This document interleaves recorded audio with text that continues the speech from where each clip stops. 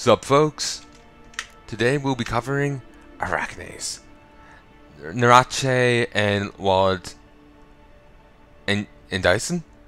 Let sleeping Arachasae lie. Powerful pincers, a maw filled with razor-sharp teeth and venom glands packed with deadly toxins. These constitute the Arachasae's deadly arsenal. Since people and farm animals make up an important part of these creatures' diet, contracts on Arachasae in turn constitute an important source of witcher coin. Once native far south, this invasive species migrated north over the course of decades, adjusting as it went to new climes and temperatures. It found the damp woodlands and swamps most hospitable and made them its home, making use of the muck and moss found there as blankets during its winter hibernation. Almost looks like a flower on the front. Creepy. And swords below. The Arachasae hide its unprotected, sack-like abdomen under a covering of hollow tree trunks worn on its back.